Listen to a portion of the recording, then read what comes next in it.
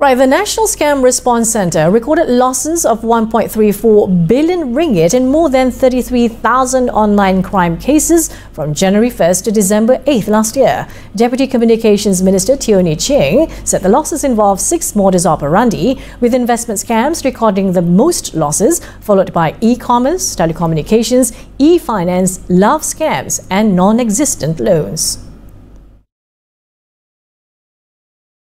Ini adalah rekod NSRC. Maksudnya mereka yang call 997.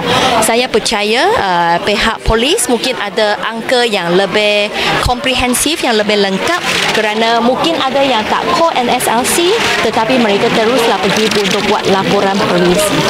Teo was met after launching the SWM Kasih Red Packet Mission program in the Taman Desa Kulai neighbourhood watch areas on Sunday.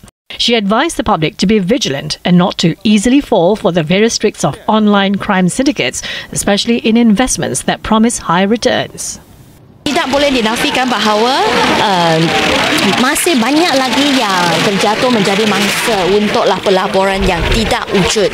Jadi nasihat saya kepada semua yang memang saya faham ada duit sikit dan catch up dengan inflasi. Jadi salah satu cara untuk kita keep the value adalah untuk buat pelaburan. Tetapi apabila kita nak buat apa-apa pelaburan, sangat-sangat penting adalah kita semak dengan Security Commission. Sama itu pelaburan itu adalah diluluskan oleh Security Commission. Kalau mereka pun tak daftar dengan Security Commission, ada kemungkinan yang sangat besar bahawa pelaburan itu adalah satu scam. Jadi apabila kita nak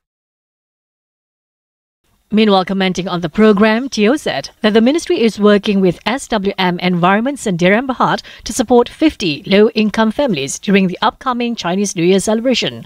The heads of households were each given daily necessities and 100 ringgit in cash to help them prepare for the festivities. The Kulai Member of Parliament added that she chose 2 dragon drawings from 2 people with disabilities in Kulai for this year's Red Packets design to recognise their talents. Ini adalah lukisan mereka.